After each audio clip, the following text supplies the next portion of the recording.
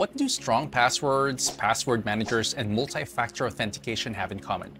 You're going to say they're all about passwords, aren't you? Well, technically you're right, but for the purpose of this video, these three topics also happen to fall under October's Cybersecurity Awareness Month theme.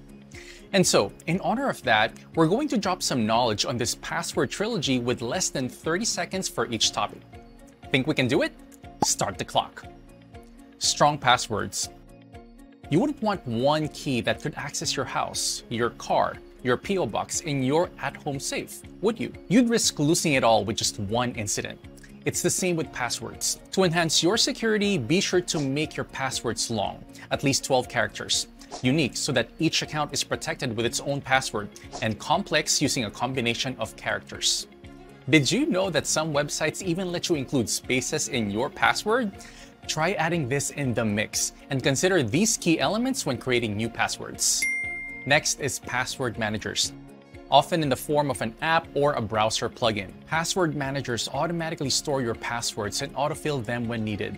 Why are these platforms better than notebooks? Because they store your username and passwords in a secure, encrypted database. When creating passwords, they offer hyper-strong suggestions, and they only require you to remember one password to access the manager. Password managers are safer than ever before, especially when you add multi-factor authentication into the mix. Which brings us to multi-factor authentication, or MFA for short.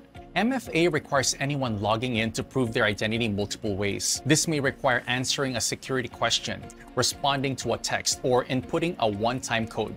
Not every account offers MFA, but there are many that do. For example, banking apps, email, and social media accounts. Consider adding this extra layer of security to such platforms as they often contain a treasure trove of personal information. And that's it for October's Cybersecurity Awareness Month's take on passwords and password protection. Remember, no one method can be considered completely secure on its own.